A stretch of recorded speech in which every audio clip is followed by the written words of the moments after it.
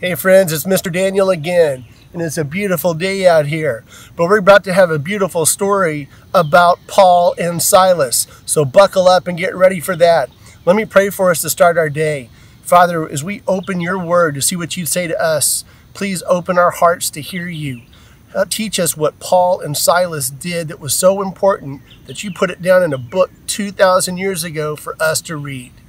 Be with us and protect us as we go today. We love you. In Jesus' name, amen. All right, here we go.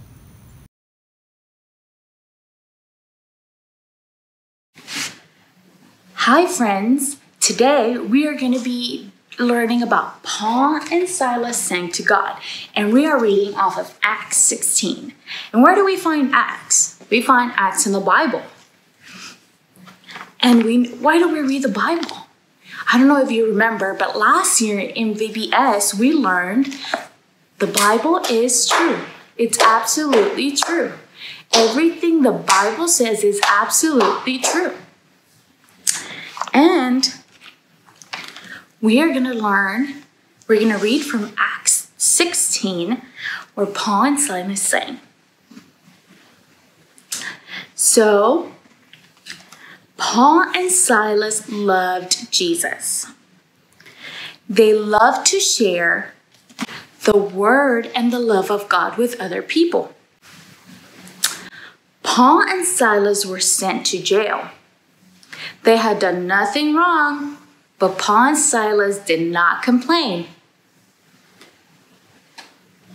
At midnight, they sang and prayed to God. The other prisoners were listening. Suddenly, the earth began to shake. The prison door shook open, and the chains on the prisoners became loose. The jailer had been asleep. Now he woke up.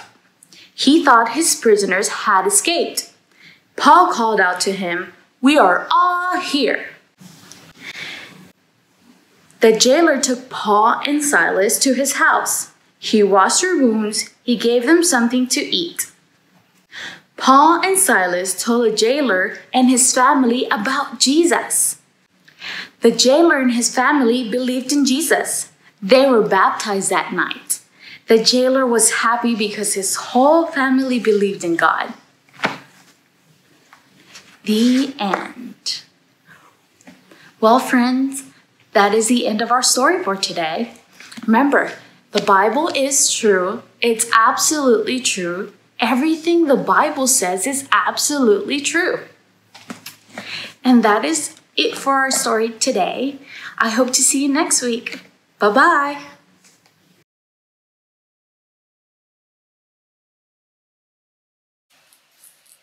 Hey everyone, I'm here with both our craft and our scripture activity today. I thought it would be fun to do an activity to combine those two things. So you will really enjoy this. It is really easy and fun to do. So let us get started. First, let's review our scripture verse that we've been learning. Go and tell the good news about Jesus. Mark 16:15. So we've been learning that the past couple weeks, and hopefully it's starting to sink into your brain.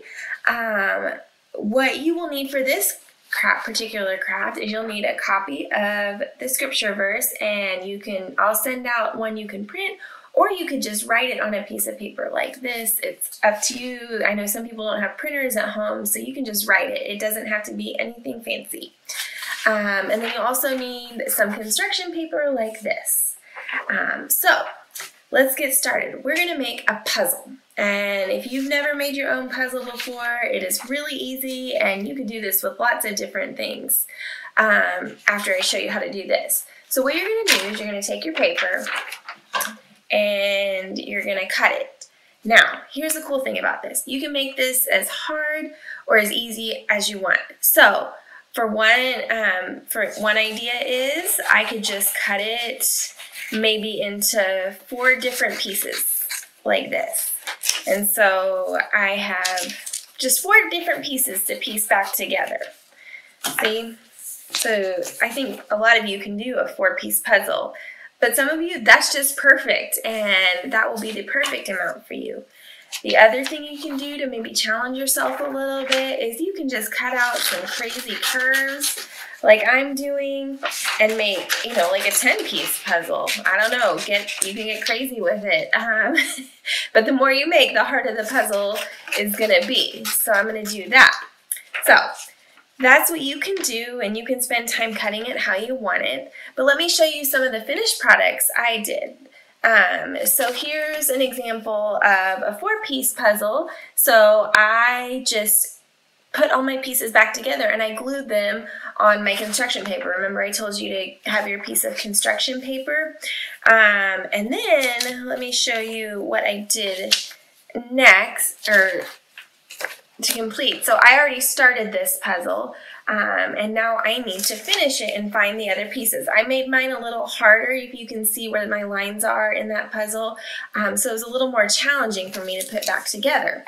So I have my glue, and all I need to do once I've cut out the pieces is start gluing it together back in the spots. And that can be a little tricky. I don't know if you can see what I'm doing. But I'm going to put that down there. Let me lay it flat on my table so I can get it in just the right place.